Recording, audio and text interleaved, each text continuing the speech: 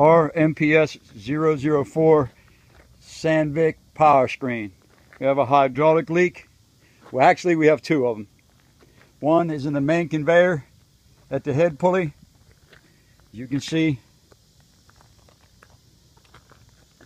the trail hydraulic. I got it out of the way and it has shut down and will not move. We're going to need hydraulic fluid in here, Ricky. Also, there is another hydraulic leak right here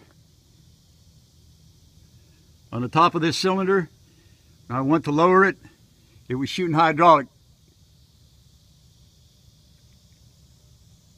out of right here.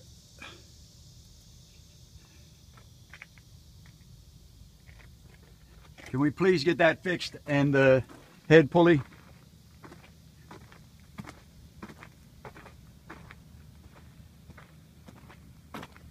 The power screen is down.